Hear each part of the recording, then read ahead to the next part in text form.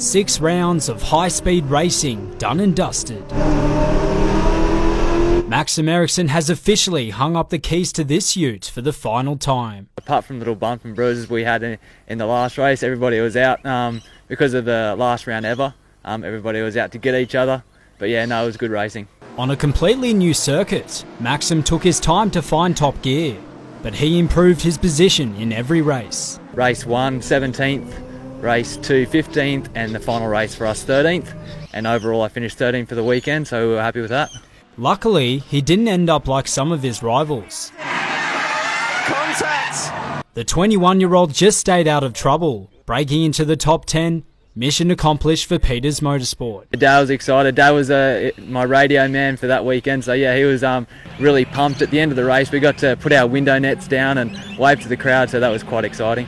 Maxim has a few options to toss off for 2018, but rest assured, he'll be back in the driver's seat soon. Even though we've got a long break and the next race is not until March next year, I just got to stay fit and stay healthy, and hopefully we've got something good for next year. Tom Adam, Win News.